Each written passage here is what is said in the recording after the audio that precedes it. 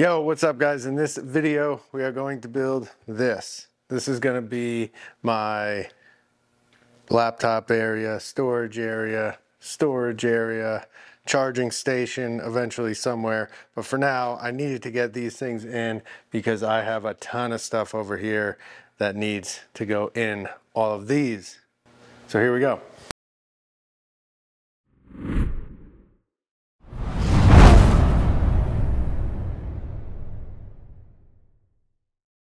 So all these cabinets I actually had already from a job that we made, and then it got redesigned, and long story short, we didn't use them for that job. So I had the dovetail drawers already. I do not make my own dovetail drawers. I use a local shop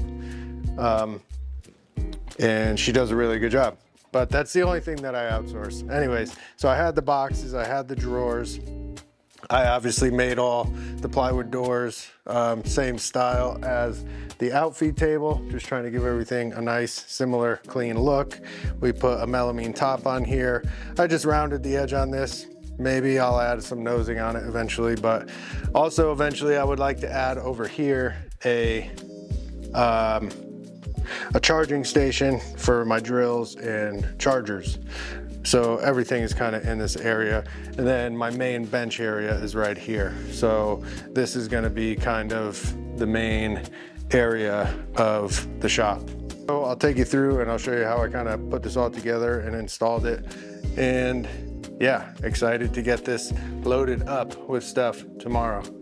Most of this stuff here, gonna give it all a place to live, which is gonna be sweet. These are actually the drawers that go in these cabinets. So gonna start moving some of this stuff around, and yeah, we'll get some cabinets put on the wall. All right, so first off, this is not how I would typically install uppers, but we'll get into that when we do a real kitchen install video. For this, I'm just mounting a cleat on the wall, and I'm just gonna rest the cabinets on top, screw them to the wall. Just trying to get this done quickly. Again, these are just shop cabinets, nothing fancy.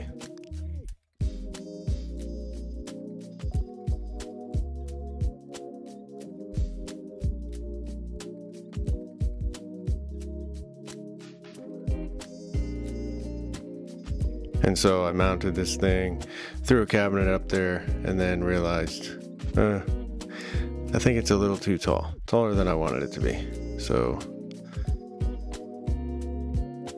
you'll see here in a sec, I end up lowering the cleat down and dropping these down about 4 inches or so.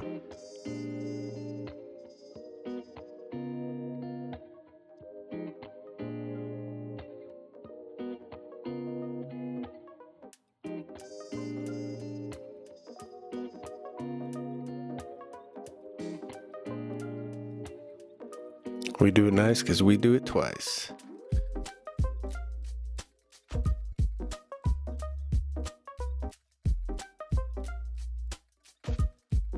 Again, also working with just everything scattered around and having to look for tools and stuff. I'm just not in my zone here yet, but the shop is certainly coming along. And I'm just excited to have my stuff in order again. So I just screw these, get it screwed to the wall, and then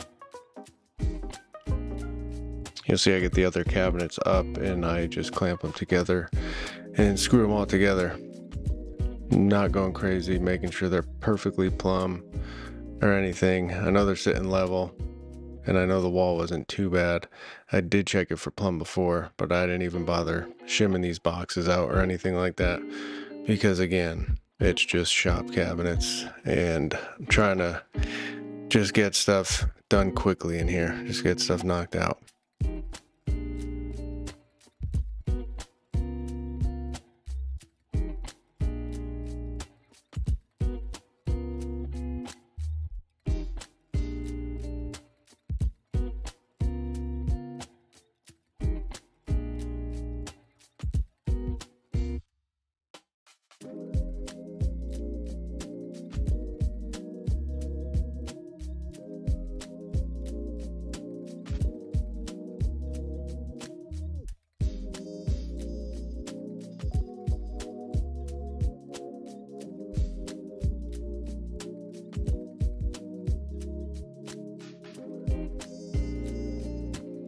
All right, so those are up.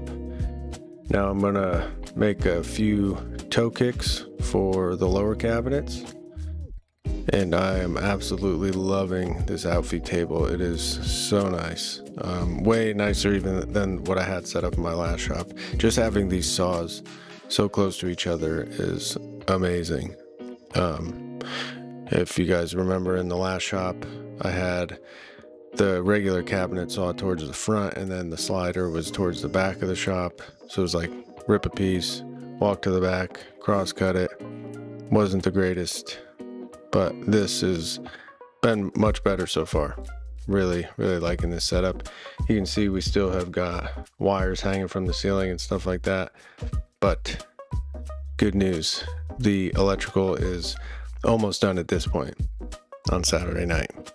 This was earlier in the week that I made this cabinet, but we've got dust collection almost in. We're going to do a shop update video next week and walk you through everything we have set up so far.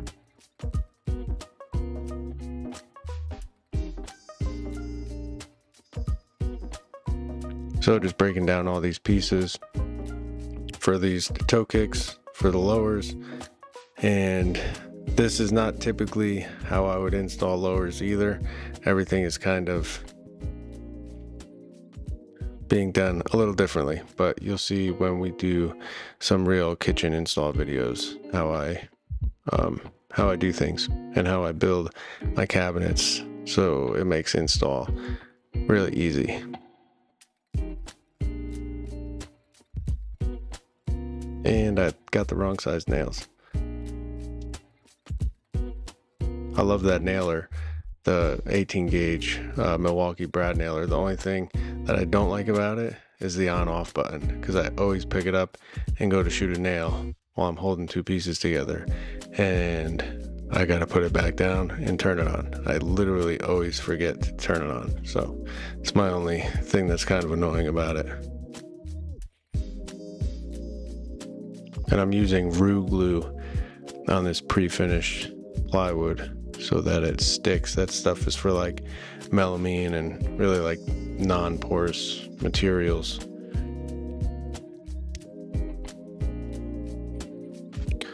So I'll set these down, get them all leveled up, shimmed and level and all that, and then it's easy just to set the boxes right on top of them. You can see I've got these bins just filled with stuff that needs a home, and that's what these cabinets are for.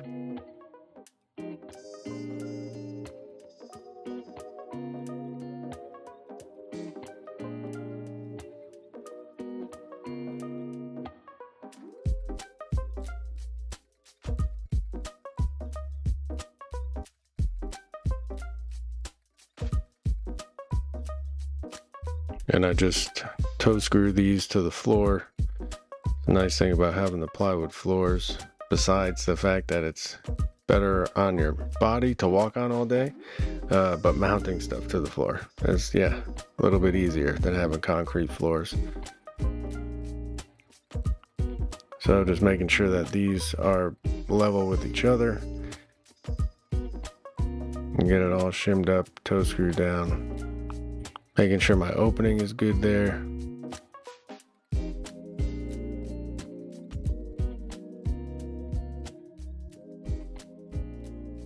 I like to use that thing rather than just snapping them off sometimes. Sometimes you snap them and then it slides out, and yeah.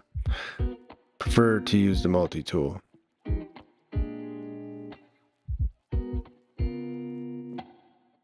Bringing the lowers over. Those carts, I've kept those little dollies for years. They're Harbor Freight ones, and they're freaking horrible. I don't know why I still have them, because I can't stand them. The casters on them are horrible. And trying to get this bench out of the way, one of the wheels, one of the casters on that is just shot. That bench is way too heavy for those casters. And I've moved that bench around so much that those things are just, one of them is just not working at all anymore. So just set them on there. They're nice and level and plumb.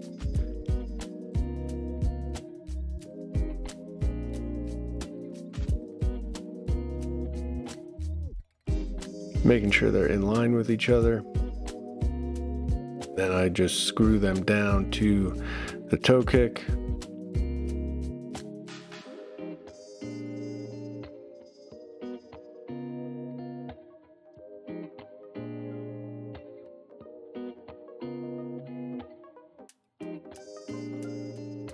Just shim it at the wall. The right one was sticking off the wall a bit more,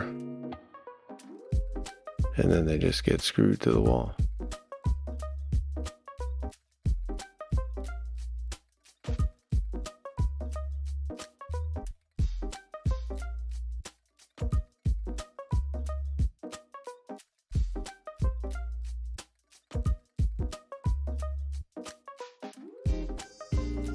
All right, so I got the boxes set. So these cabinets are actually really deep. They are 27. We've got 24-inch deep drawers for these. So I have some pieces of melamine that I've been saving to use for tops on stuff like this. Unfortunately, I don't have anything that wide. So I'm just gonna have a piece back here and then I'll biscuit it together because I want to use this stuff up. I don't want to cut into a brand new sheet of plywood for this. The wall is a little janky here, so I'll rip a small piece for the back and I'll scribe that in, and then my front piece will just butt right into that.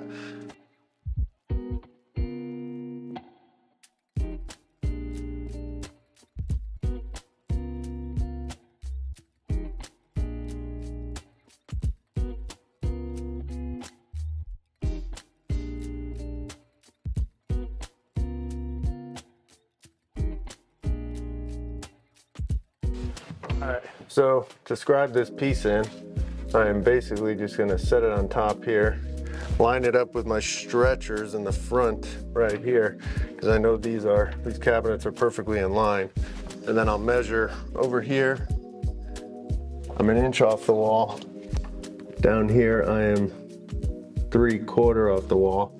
So I'm going to set, just going to use this fast cap scribe. I'm going to set this thing to, we'll go 1.25 inches, so I'm taking a full cut. And then I will just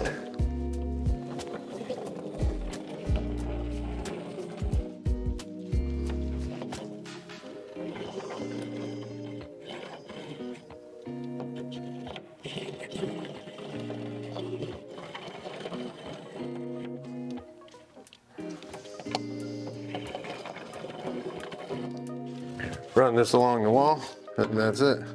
And then I'll take this to the table saw and cut it. It's not a straight cut. I'm not gonna show you guys me cutting it because safety police will come out and yell at me. All right, so I got this cut. See how we did? Pretty good. Now, I should have the same distance from here, 24 3/4. And I should have the same thing down here, 24 3/4, all the way down. Perfect. So now my piece here, I want to overhang about 1 inch. So I'm going to rip this to 25 3/4.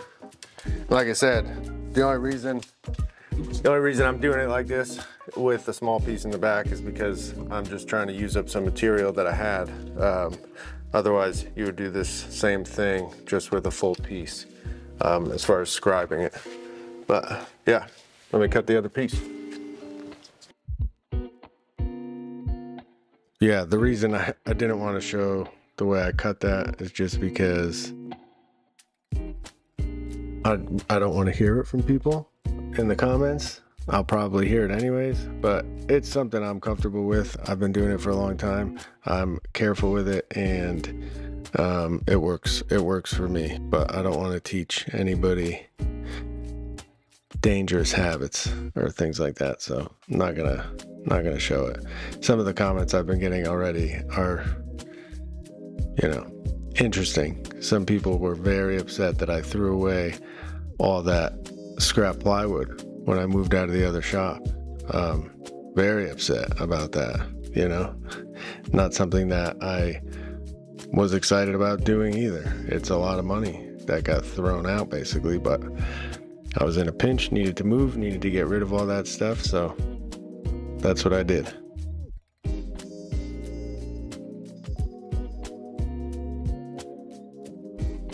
And then just using some regular biscuits to attach these pieces. Bring that over and then shoot the biscuits in the bigger piece. I love that biscuit joiner. That's just a regular classic X, I think it's called, Lamello. Thing's fantastic.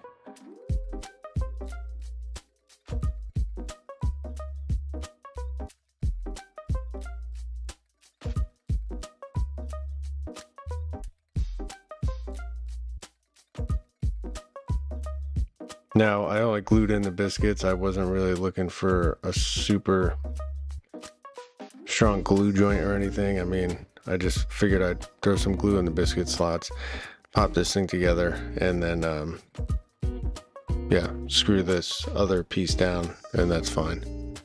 Joint came out pretty good. Good enough for what this is. And then just get this screwed down. I did put a little 1/8 inch round over on the edge of that melamine. I might put a piece of nosing on it eventually, but probably not, if I'm being honest. That probably will never happen. So these are the 24-inch deep Blum drawer slides. I can't remember the model, but they're a little bit different than the regular 21-inch tandems. They're heavy duty. And the way I mount these, you'll see here in a second a better angle. I use some pieces of plywood for a spacer, and this is like my standard cabinet drawer stack. You know, you have your 6-inch drawer front above, and then the two below are like 12 5/8, 12 1/4. And so I have my spacers. I've been using these spacers for years, these same ones. And yeah, I just use a Vicks bit, make sure my holes are centered. I keep the drawer slide back 1/8 inch from the front of the cabinet because I put bumpers on the back of my drawer fronts, and I want the slide to actually be pulling the bumper up against the box. But get these all mounted.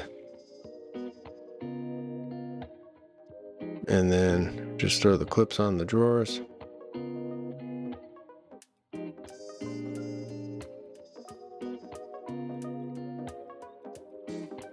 All my drawer boxes are solid 5/8 maple. Again, I do not make the dovetail drawers. It's the only thing I outsource. I use a local shop.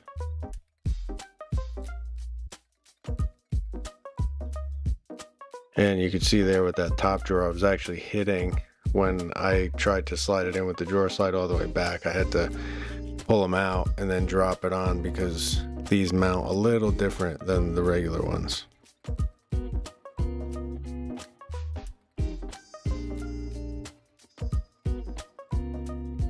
And then I was just taking some measurements, counting all my gaps for the doors, making a cut list for the doors and the drawer fronts, and then it's over to the table saw to cut all this stuff up. I know I said I was going to do the miter saw station and that plywood rack first, or next after the outfeed table, but after I came in on Monday and I was like, I literally have nowhere to put all this stuff in these bins. So I just got after it and got these cabinets done. And it was a huge help because I literally cleared up almost all that stuff that's just been laying around in the bins.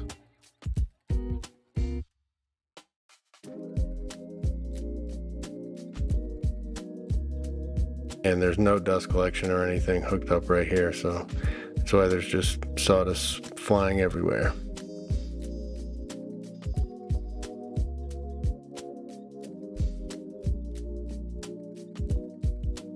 everything gets a quick round over.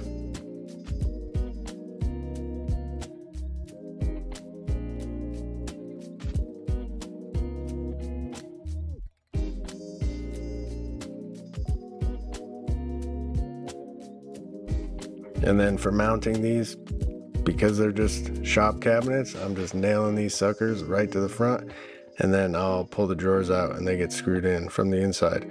But this is obviously not how I would typically install a drawer front that's painted or stained.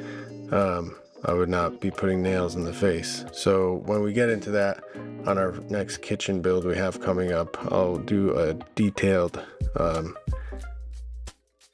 explanation on how I install drawer fronts.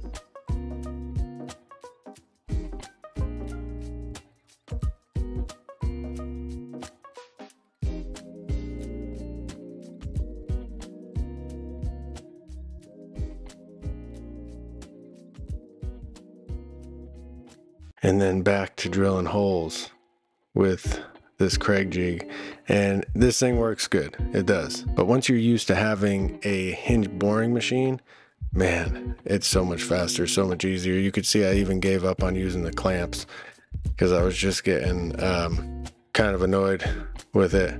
And I had to use some of the hinges I had to use are like old screw-on. Some of them didn't even have the soft close on them, which I don't even know where they came from. But yeah, because not having my hinge boring machine, I couldn't do the 3 holes. I could have done it, I know, and drilled the holes by hand, but I didn't. I just found some stuff that I had, some old overlay hinges, and used those and just screwed them on.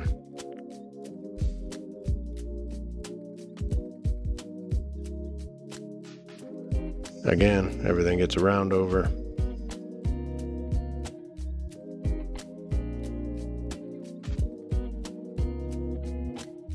And the reason I went with this look with just the hole for the pulls is because, especially on the lowers, I didn't want any pulls that are sticking out that anything could get caught on when you're walking by or pushing a cart by or anything like that. Just a smoother, cleaner look. And so I want to try and keep it consistent throughout the space. And just getting these doors hung. And we are almost ready to fill up these cabinets.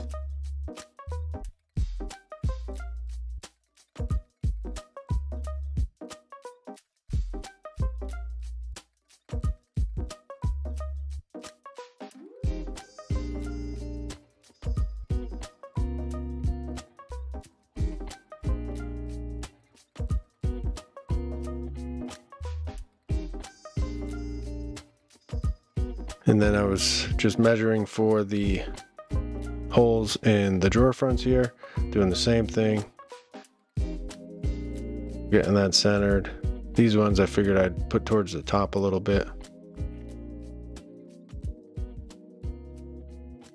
And then I just took that Forstner bit and drilled right through.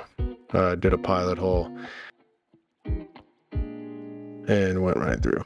Not super worried about any little bit of tear out on the inside. Again, guys, these are shop cabinets.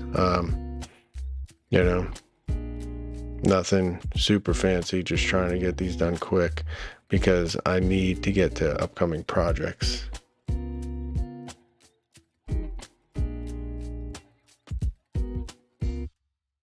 And that is it for this video, guys. Hope you enjoyed it. Be sure to like, comment, subscribe, all that good stuff, and we will see you in the next one.